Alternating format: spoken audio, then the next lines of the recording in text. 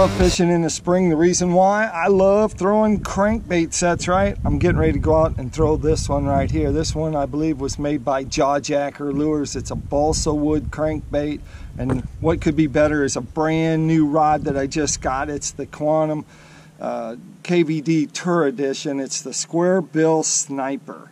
So this rod right here, super light, and it runs, it's tapered all the way out, so it has a very big, you see that, in diameter, rod blank. That's going to give it power for when you catch a big fish, but then it tapers down to the very top of it. So they've blended this rod so that, you see that bend right there? You see the bend? It's bent so that when a fish hits, you know, it's going to pull it down, and then if they move around, as they're fighting, they let go. This rod's keeping tension on it so that the treble hooks will stay in the fish, be able to land those fish. So let's talk about a few of the features on this rod right here.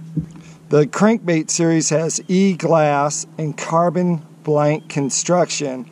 It has Fuji ACS reel seats, Alps LXN guides with aluminum oxide inserts, and soft touch EVA split grips.